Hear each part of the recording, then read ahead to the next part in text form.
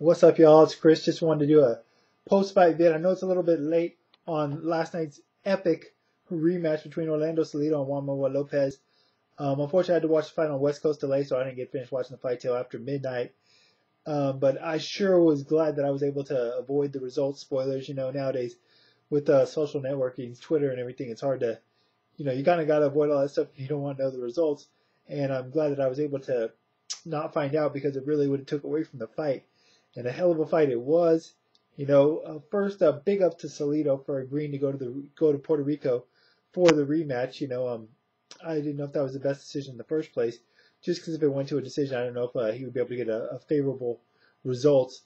But yeah, from the get-go, this was a hell of a fight. Salido was the aggressive fighter. He looked to be the more confident fighter. Juanma looked a little unsure of himself early on.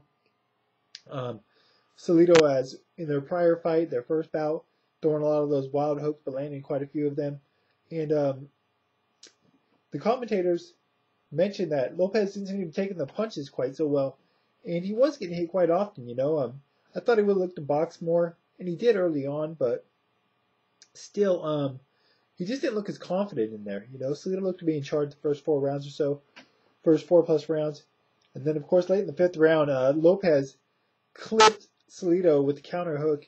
And at first, the announcers, myself included, thought that he didn't get hit, that he just tripped or, got his feet stepped on. But it was pretty obvious that he did get hit because Salido took a while to get up. He didn't barely beat the count.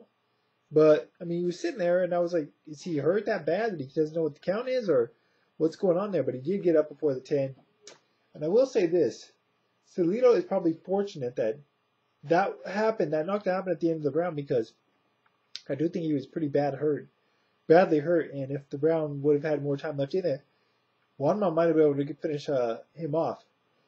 However, as we saw, that was not the case, obviously.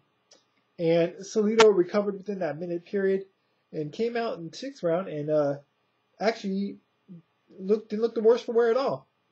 Took control of the center of the ring. Although I will say, after that round, Juanma was more in the fight. He started being a lot more competitive.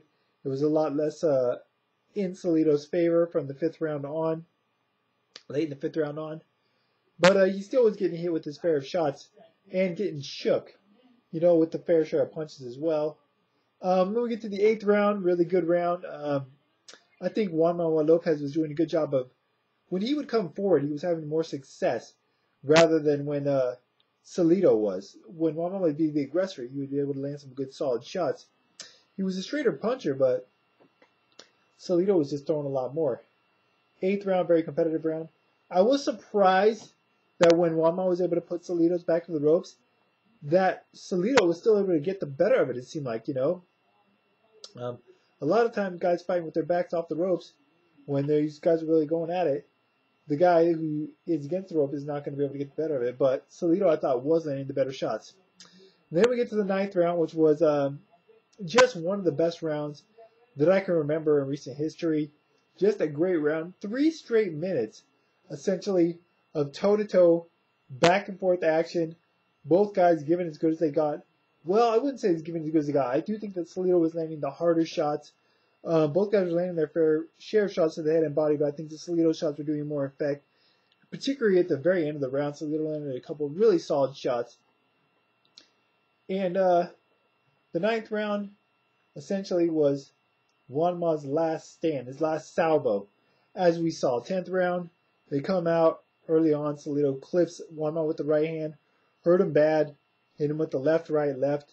Juanma fell straight back, and not only did he land hard, but the way that his head and his neck kind of jerked when he landed, it was pretty bad.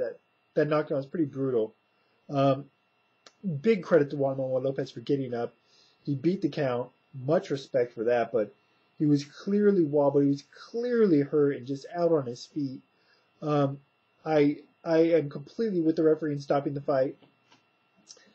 I do think if the fight would have been allowed to continue, Salido would have finished Juan Manuel Lopez off. He probably would have hurt him even worse. There was no need for Juan Manuel Lopez to incur any further damage or punishment at that point in the fight. he was all but done. He was out on his feet, and Salido would have finished him off, no doubt in my mind. But just an epic fight.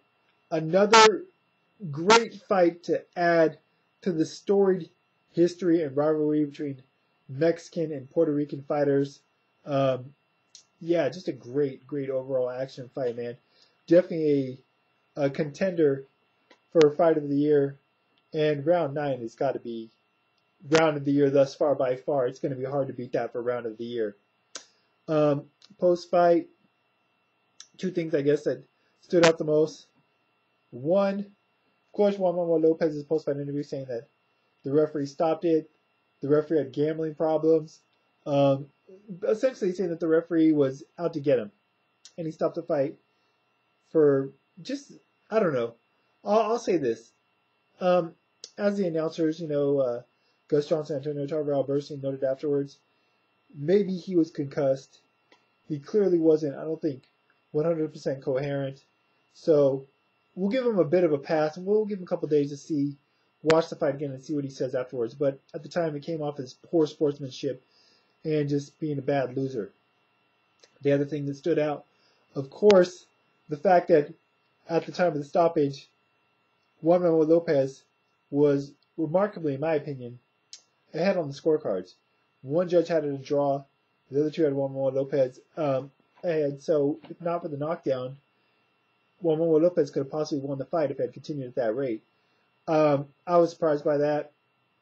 Now, I know a lot of people were saying, afterwards I saw on Twitter and Facebook, that the commentary team was being very biased for Orlando Salido, and the fight wasn't as one-sided as they were making it out to be.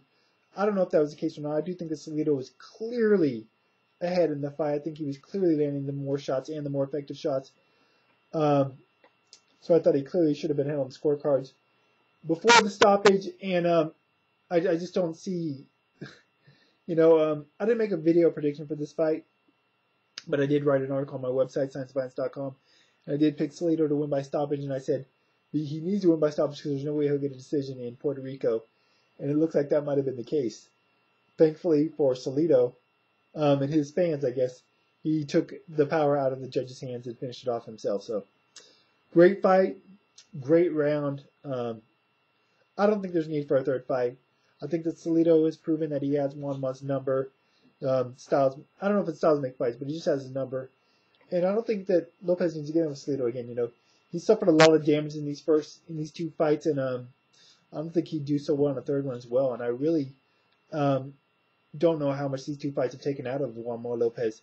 I'm sure this fight definitely took something out of him because he took a hell of a beating, and he really was, like I said, hurt at the end of in the 10th round when it was stopped. So that said, looking forward to what's next for Salido. I don't really know what it's going to be, but I'm looking forward to see who he does fight next, and also how Juan Manuel Lopez recovers and rebounds from this loss.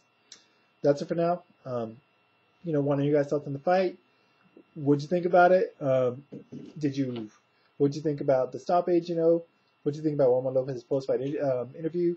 Do you think the commentators were being a little bit biased towards Salido? And how'd you have it scored at the time of the stoppage? Before the final knockdown, of course. And just overall general thoughts. That's it for now. I may be talking about this fight on today's Science of Violence radio show. I usually don't talk too much boxing on there, but I may because it was such a great fight. But I'll definitely be writing about it on the website. So link to the radio show, scienceofviolence.com, Twitter, Facebook, all that stuff in the information part of the video, as always. That's it for now. Till next time, guys.